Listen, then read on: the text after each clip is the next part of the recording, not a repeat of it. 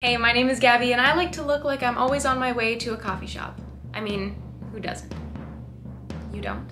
Either way, this video is brought to you by all of the thrift stores that I've visited that I've had good luck at. Other than this first one, this jumpsuit is actually from a company called Workhall. They're Indigenous owned and operated in Edmonton and Vancouver. The boots are also not thrifted, but the bag is, so I think it counts.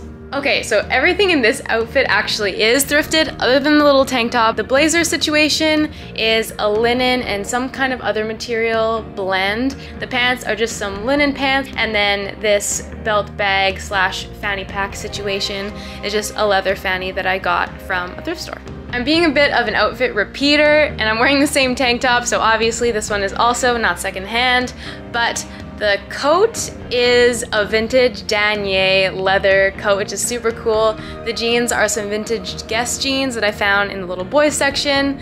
And then I'm wearing this other vintage purse that I got secondhand.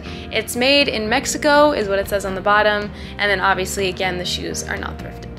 So yes, I love looking like I'm always going to a coffee shop, but bonus points are when I look like I'm going to a coffee shop, but also look like my outfit is made out of like elevated pajamas.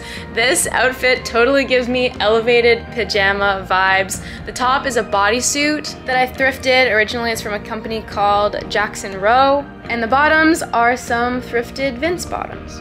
Next, we got another jumper, but this one actually is thrifted. It's just like this old garment dyed jumpsuit, and I paired it with that same leather belt bag and the blunnies. I love this look. Again, we're getting bonus points for the elevated PJ situation. And this video honestly probably wouldn't be complete if I didn't throw on my trusted cardigan. She's seen her fair share of coffee shops, so I think she deserves the moment. This is a vintage wool coat from like maybe between the 50s and 70s. I've just got a thrifted merino wool sweater on underneath. These pants are another one of the non-thrifted items in this video.